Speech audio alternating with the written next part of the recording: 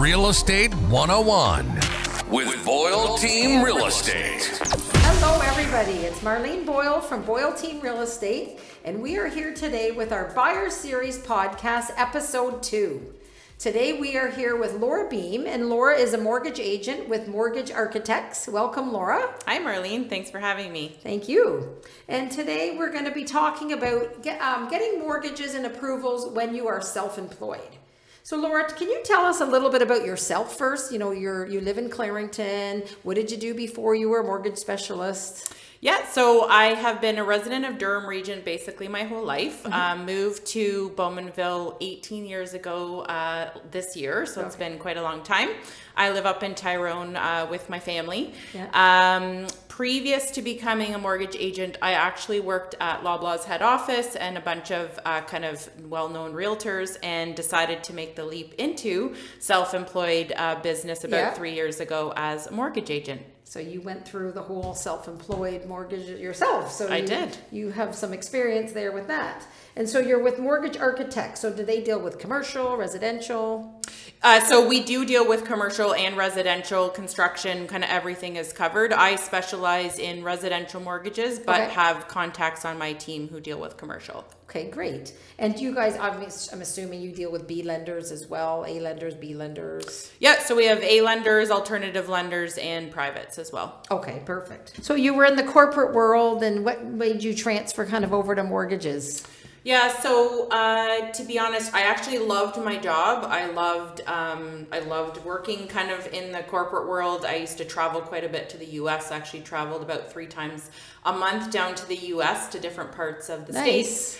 And to be honest, I just kind of sat back and reflected and really wanted to be, as I put it, in control of my own destiny. So kind of wanted control of my own destiny. So decided to make the leap into working for myself. I've always had a passion for real estate. My husband and I have owned a couple rentals, and I have a really strong personal finance background. So it was a great complement for kind of what I was looking for. Perfect. Yes, and it shows, because Lora is absolutely wonderful at what she does.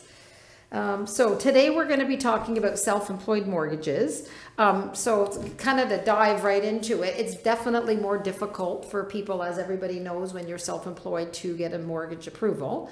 And typically they take 2 years of income for that approval. Is there any way around that?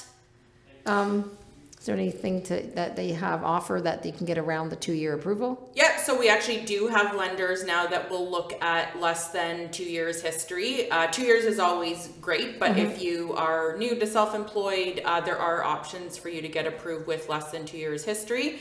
Always a great benefit if you're transitioning from, like, say you worked at a company as an IT consultant and then you opened up your own IT firm. But yeah, we do have options for people that have been in business for less than 2 years. Okay. So, and then the thing we were trying to touch on today is when you're doing your taxes right now. Lora was mentioning that these taxes this year in 2023 are going to be going towards any income towards your 2025 purchase up to 2025. Yeah, so we're recommending that if you have a mortgage coming up for renewal, you're thinking of buying another property or buying just your first property, and you are self-employed, the taxes that you're in the middle of getting ready to file right now will be used for those financing decisions all the way until 2025. Right.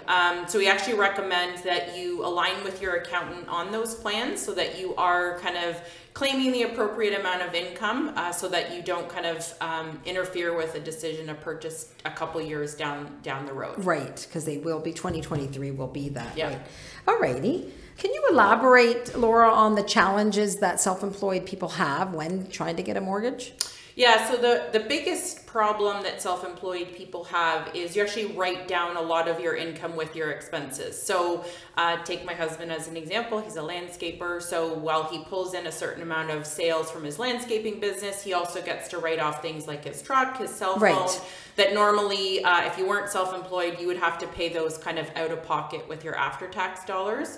So what ends up happening is the income you're claiming to the government can be quite low, or just lower than what you're actually kind of making when you take out some of those expenses. So that's why we like to align with accountants where possible on how much write-offs you do want to be taking. But there are options actually to grow some of that income back up when you are applying for a mortgage. So certain lenders will allow us to take the money that you claimed on your taxes and actually bump it back up, because they know you're actually writing off expenses that the normal kind of average Joe would be able to write off. Right. And then do they take, so all lenders, would they take only personal income, or would they accept any type of business income on top of that? Or then does it actually go to commercial at that point? So there's two ways that they would look at a self-employed person. So the first person is someone that's not incorporated. So whether you're in partnership with someone else or you're self-employed, but you're not incorporated. In that example, what they would do, just really rough math, is they take the amount that you claimed on your taxes, your personal amount, and you gross it up by 15 or 20%, depending on the lender. If you're incorporated, a lot of people that are incorporated, one of the benefits to being incorporated is you can actually leave a lot of your money in the corporation. And there are lenders that will actually let us look at the income that's in your corporation. Oh, they can. That's good. Yes. And that's a big point that's not well known, that there are lenders that will look at that. And the key thing is not every lender or bank looks at every situation the exact same way. So you can get a different approval amount if you went to Scotia versus TD versus First National. Right. Because they all look at the income differently according to their guidelines. So there are a couple lenders that will allow us to use that money that's sitting in the corporation. Okay. Now, does it matter if it's a holding company? Does that come in like a holdco as a, you know what I mean? Yeah. So when you are incorporated, you run your business under your operating company. And then from a liability standpoint, accountants like us to create holding companies so that you transfer the money over there. So that if you get sued, someone can't come after that money. So more and more people, when you are buying real estate, you want to buy it in your holding company, because then if you did get sued from your business, they couldn't come after it. So yes, we can do purchases in someone's holding company. The one challenge is not every lender will do it. So you're just kind of restricting your available options if you purchase in a holding company. But there are lenders that will for sure let us do purchases in a holding company. Is it then considered a commercial mortgage where the interest rate is then higher? So not necessarily. So if it's in a holding company, usually the self-employed person would have to personally guarantee that. And in that case, it's still on the residential side. So the lower interest rate. Yep, normal traditional rates. There's like a tiny increase because it's in a holding company. It's like 0.1 or 10 basis points, nothing crazy. It's only when you start to get to either the zoning on the property you're trying to buy is commercial, then typically it would go over to the commercial side, or you need the income from the property to kind of carry the debt on that property completely on its own, is when you start to look at more of a commercial mortgage. Okay. No, that makes a lot of sense. And also, I know I touched upon this before in another episode I did, but when somebody's looking to purchase and they are self-employed, they have to put a longer finance clause in, just so everybody knows, because it does take longer, for the approval for that. Yeah. So for commercial, 100%, you need like quite a long kind of. Usually we do like a 30 days. Yeah. That's and then if you're just like typically self-employed and you're trying to buy in your personal name or the holding company, but on the residential side, you can get pre-approved like you would normally beforehand, and then it's your traditional like 3 to 5 day condition.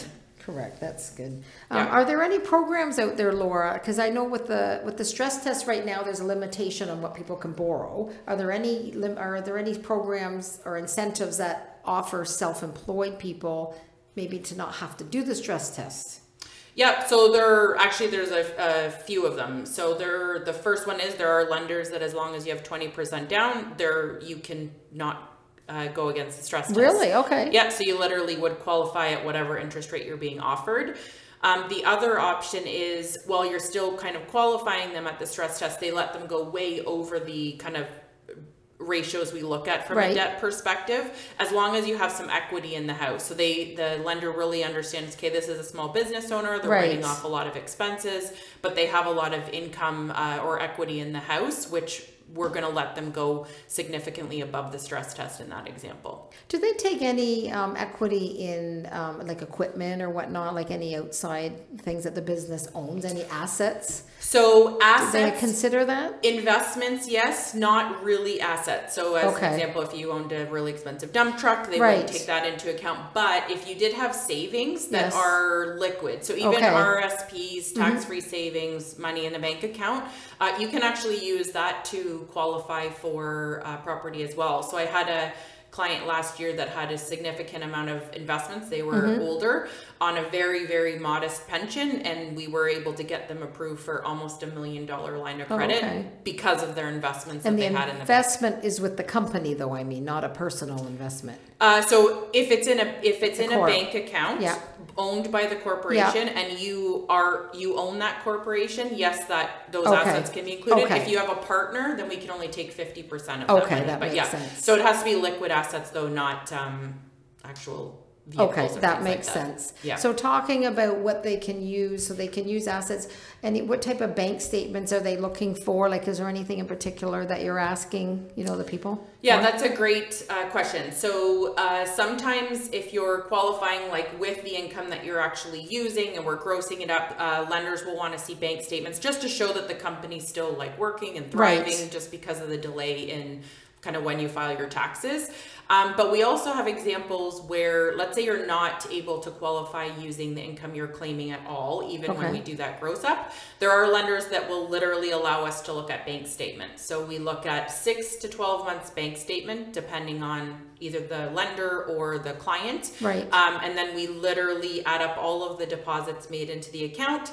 We take out a reasonable amount of expenses for that industry, and then we literally use the rest of the money as income on the deal. So I've done a couple hairdressers where they tend to do a lot of cash businesses and things like that, and so we couldn't use their taxes. Instead, we used their bank statements to qualify. Okay, that makes sense. And then what about any outstanding invoices? Do they consider that? Because I know a lot of people are, especially during COVID, we're paying late.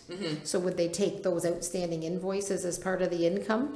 So I have a situation right now where the person has a lot of money owing on their books. The lender was taking that into account just from an approval standpoint, but not as income onto the deal. Okay. Because there is a chance that person may not pay the bill, but they took it into consideration, especially because their bank statements were a bit lower, but they wouldn't necessarily approve the deal based on that. Okay, that makes sense. Yeah. Okay, so there are some things out there to make it a lot easier because it's so challenging, right, for them now. Yeah, the other thing I'm finding, and this I would say actually is going across the board because of kind of people are having a hard time qualifying, and this actually happened to my husband and I when we first bought our house. Is my husband's self-employed, and we actually couldn't qualify for the house that we bought in Tyrone. Right. And my father-in-law actually had to come on the mortgage as what's called a guarantor. Yes. So we are seeing that now. Either parents are co-signing or becoming a guarantor, depending on the situation. So that's another way that you don't even have to be self-employed to have that help you, but that's what I'm seeing a lot of right now is those two situations as parents helping out by coming on the mortgage. And I agree with that too. I'm seeing a lot of that in the real estate side. Like when I'm doing the offers, we're adding parents, we're adding siblings, just for that extra, income added. Yeah. Right? Yeah. Because houses are just a lot more money now, and it's just not as affordable. Yeah. Right. Especially they don't qualify. So the question I have is, there's a lot of people who have just started their own business, or maybe have only been in business a year, and they want the 2-year to qualify. What do they use? What do they ask for? Or do they even qualify? Do they have to wait? Well, my first tip for you, if you're thinking about becoming self-employed, is definitely take care of any financing needs you have right before you become self-employed. So whether that's you already own a house, to put a line of credit on your house, it actually helps with any bills you might have while you're kind of getting your business up and running, but helps you as well qualify. So take care of any financing needs if you are going to make a big change. But let's say you've already made the change and you're kind of a year in. We do have options for clients that are kind of less than 2 years self-employed. Okay. There's a couple programs that are available through the insurers, which allow us to use kind of 1 year of business income. And there's other lenders that really take like a common sense approach to applications, that they understand kind of the growth potential for that business and Right. things like that, that they'll let us use less than 2-year history. Now, when we talk about insured mortgages, is typically 20% down. Do they ever make the self-employed clients insure even if they have more down because of the risk? Does that make sense? Yeah, it totally does. Okay. Yep. So I think I would just change the word slightly. So yes, there are programs that if you have less than a year down, they would require you to insure it. So that's actually that program. If you have less than a year in, you can, there's programs we can use to qualify you, but you would have to be insured. They would never say to someone, if you do qualify, oh, you're self-employed, you need to buy insurance. Right. That's not really the way. That's not Okay. a program that's out there. Okay. Yeah. And then what about someone who is looking to just start out to before? That's kind of what we touched upon before. Is there any other tips you can give them, or? Yeah, just try to get your financing in order before, because that's kind of, especially if you are already working, that's like the optimal time to get everything, kind of all your ducks in a row. So while there are tons of amazing programs out there, it is definitely easier when you have like a normal salary coming in. Yes. And the other thing I would say is, if you're in a relationship with someone, the other person has kind of a full-time job or salary, we don't always need to use both applicants on the deal, right? So you can still come on the deal and purchase, but I always look at like the path of least resistance when I'm doing a mortgage application. What's the kind of easiest way to qualify? Not all people need both people on an application. And I think we forget that sometimes. Yeah, I agree. I agree with that too. Yeah. So I know a lot of self-employed people do buy income properties because, one, there's no pension there.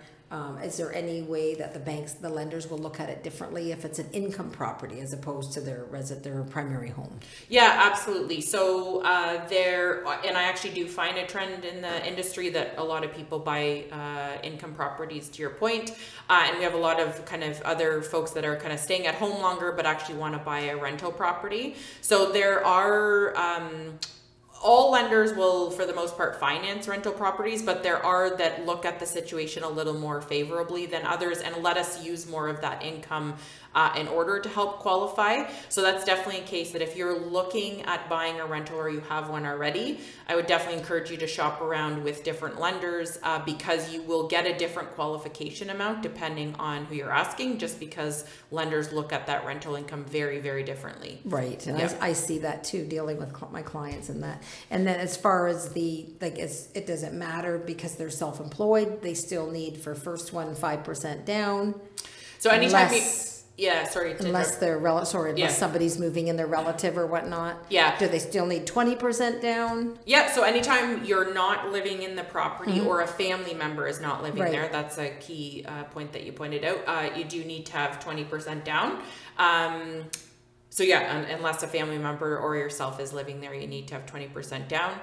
So it's not more if they're self-employed, then they don't require more. Okay. No. Okay. You could, because of like the location or maybe that person's higher risk, but not just because they're self-employed. Okay. Yeah. And the other thing I'm finding in the industry now, because people are having a hard time qualifying and also want the benefit of like an income property, is people are looking for houses that maybe you can rent out the basement or have like an income suite included, and that can really increase your purchasing power. So I had an example the other day where a client actually qualified for $120,000 more in a purchase price because it had a basement apartment. Right. And I know they take 50%, some lenders take 80%. Some take 100. Yeah. Yes. And now, but we're talking self-employment. Is there anything in particular that do they limit it for self-employed? Nope. It doesn't matter. No, it doesn't matter. Yeah. I would say the only big difference for a self-employed person is how we look at the income, and just understanding again that they're writing off so much income that the banks need a way and do typically understand that there's ways to kind of add income back because we know they're claiming expenses that like the normal person wouldn't be able to claim. But you're not really penalized because you're self-employed. They're not in a certain category type of thing. And talking about the rentals, I actually had a question for you. So I know the rentals, in order to use as income, have to be legal. However, I did hear, and you can answer this properly, can you use the income from a non-legal as long as there's two separate entrances? So there are lenders that don't require the units to actually be like legal apartments. So there are some that don't need them to be legal at all. It really depends on the lenders. I even have lenders that will look at contributory income, which is like if you have your child or your parent or whomever living with you. Yes. There's even lenders that will look at that income. I'm doing one right now where 3 kids live with the mom and all 3 kids pay rent, and we're able to bring that up. But mine aren't paying income. There's something going on here. You can write that down. Yeah, note to self. So would they take? That's interesting. I didn't know that. Yep. So and that can really make a big difference. There's one lender that will let us use $1,200 a month in contributory income, which is a lot of money, right? When you're talking about having trouble qualifying. Yeah. Wow. Well, that's interesting. That's good to know. But yeah, the one with the not legal apartments, I was very surprised to hear that.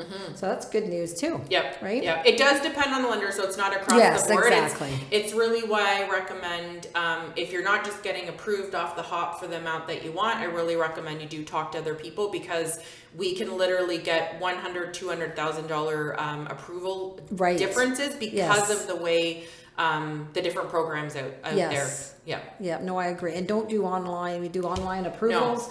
Every time they come back, they're never like you have to meet with a professional. And they will talk to you about it. So yeah, that's great. This is excellent information, Lora. Is there anything, Lora, that you want to, express to the public, any knowledge that you want to share with them that really stands out for self-employment and self-employed income, etc.?